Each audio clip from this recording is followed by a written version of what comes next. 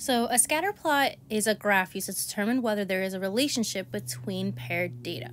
On page 38, it tells you this definition, and you'll see that a relationship between paired data is also known as a correlation. Now we can figure out what kind of correlation scatter plots have, right? Now if y increases as x increases, it's going to have a positive correlation. As y decreases and x increases, it's a negative correlation. But then there is the part where, you know what? It has no relationship whatsoever, meaning there is no correlation, or it's also known as a random correlation. More often than not, you'll see a lot of these scatter plots just described as no correlation. So let's take a look at A. What kind of correlation does graph A have? Well, if you look at it, if I drew a line this way to slightly describe it, it's actually going from left to right down, meaning it is a negative correlation. And then if I look at the other one, I mean, I guess I could draw a line up, but does that really cover this? No, not really, right? Meaning, this correlation, there is no correlation. So what we want you to do for letters C and D is actually plot the information and figure out what kind of correlation there is. So you can label your X and Y axis. You can count by ones on the X axis. And actually, since it only goes up to 10, you can see that you can count by ones on the Y axis as well. And then as you go to plot the information, you can cross it off on the data, so then you know this way you've actually already covered that ordered pair. Now, for those of you that are confused, like, wait, where are you getting this ordered pair from? Well, take a look at this one. This is 3, 5. The X is 3, the Y is 5. So I go to 3, 5, and I plot it right there. So if you want to go ahead and write down the ordered pairs underneath, you can absolutely do that. But you don't have to if you don't want to. You can go straight away and plot them. Okay, so taking a look at this, what kind of correlation does it have? It's a positive correlation. All right, try the next one. Now, if I take a look at my X's, well, I can count by ones. But what I notice is that since this graph only goes up to 10, if I count by ones, I can't do that for the Y's. So for the Y's, I'm actually going to count by twos.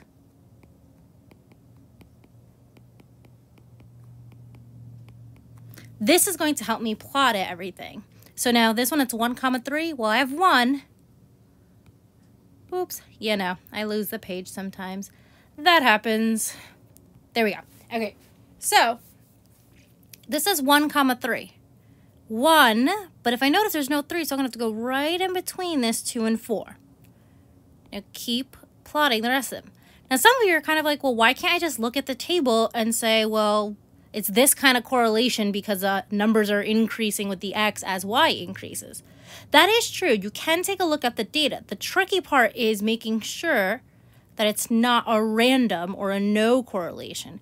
This one, as you can see, as we continue to plot this,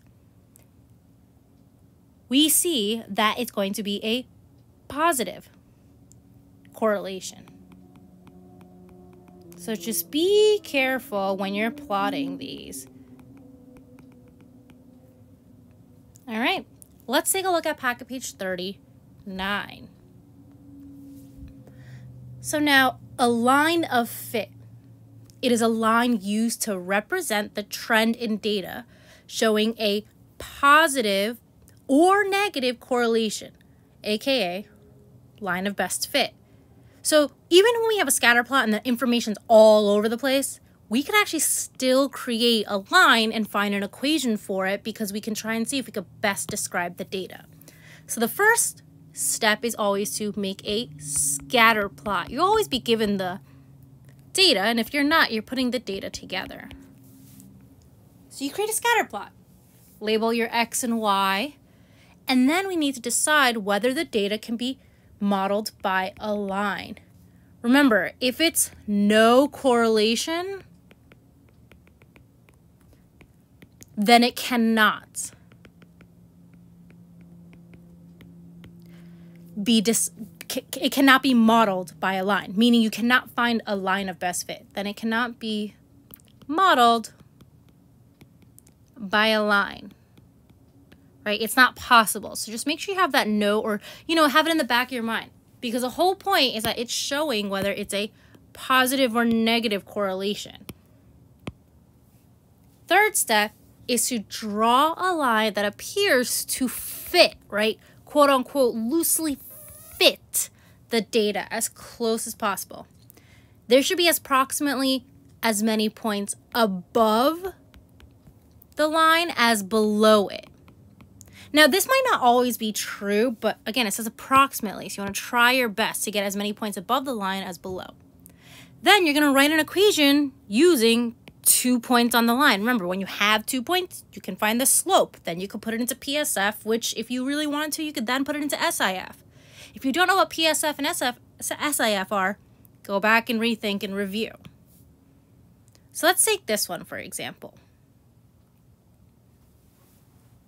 Our first step is going to be to plot our points, right? Draw a scatter plot. I'm going to count by ones.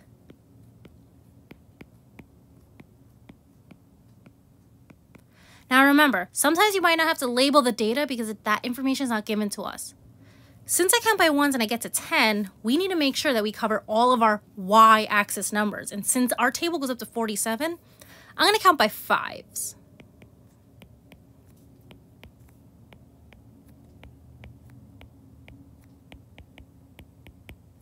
This way, I know all of the information will be included. So I got plot 1, 15, 2, 28, and that's about there, right? It doesn't have to be exactly where it would be, but you want to estimate it. Unless you drew a graph and it was all counting one by ones, right? Then yes, of course, plot it exactly where it needs to be. But in this case, some of them, you kind of need to approximate it a little bit. So now, once I have these all plotted, I can actually see, you know what, this has a positive correlation. So we should be able to draw a line of best fit, right? We know that it is a positive correlation because we can see it. Since it's positive, we can draw that line of best fit, as I mentioned before. So let's take a look at this. What 2 points do you think we can use to draw our line, right? So as you look through this ruler, you can see, well, if I were to connect this first point and this, if I were to connect this point and this point, well, I would have 1, 2, 3, 4 below, right? Sometimes a good rule to follow is try just connecting the first point with the last point. So if I have my first point and my last point, they're circled here. So let me try and see what kind of information or what kind of line I would get. Because in this way, I can see if I have enough points above as I do below. Draw my line. Okay, so if I look at these, draw my arrows because, you need to make sure you have them. I have 3 points above the line and 2 points below. Okay, that's pretty much close as I can get it. That means I now used point 1, which is 1, 15. And then point 2 is 7, 47. Now, no, I didn't look at the graph and say, oh yeah, that's about 47.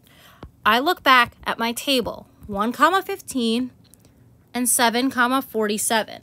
Now, it's not always going to be that first and last on the table. Sometimes the table might be out of order, so make sure you check it on the graph that that's the ones that you're using.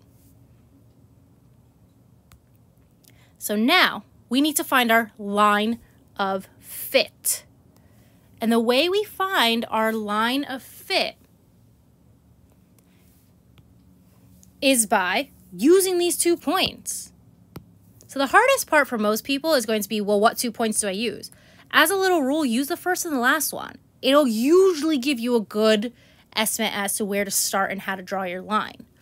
So if I take these 2 points and I find my slope, so I get 47 minus 15 over 7 minus 1.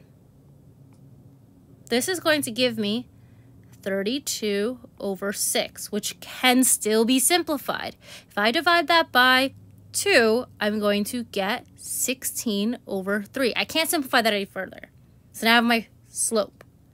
Well, since I have 2 points and I have slope, I can write my point slope formula, right? I can use that. So I get y minus 15, as you notice I'm using the 0.1, equals 16 over 3 x minus 1.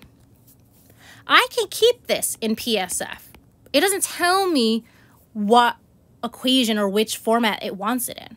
I could also change it to slope-intercept form, but you know what? Let's keep it in PSF. That's fine. Now the last step, it's saying use your equation to determine the value of y when x is 13. So I literally use my equation that I have. All right, let's do this up here. I want to find y when x is 13. So I'm substituting 13 in for my x. This is just to say, hey, well, you know, if you were to graph 13 comma something on the graph, where would it be? So you want to start to calculate it.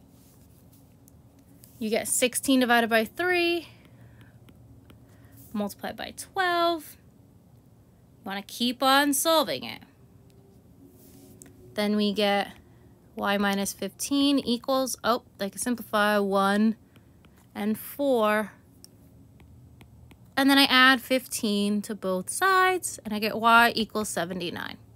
So for a point like this, it would be 13 comma 79. But since it's just asking for what y is, in this case, it's 79. Now, if you didn't use the first and the last point like me, your equation might look different. Your answer for letter D might be different, and that's okay. Right? Your answers might be a little bit different. It all actually depends on what points you use, which is why if we use that rule of try and look at the first point and the last point as kind of a little bit of a rule to follow, it can help you get as close as possible to the answer that we're looking for. Another thing to pay attention to is look at this line. It closely describes the rule, right? These points all surrounded by it are close to the line. If I had points over here, this line really wouldn't do anything because it doesn't describe the other pieces of data. So you want to be careful and make sure you pick 2 points that are actually going to create a line that closely represents the data.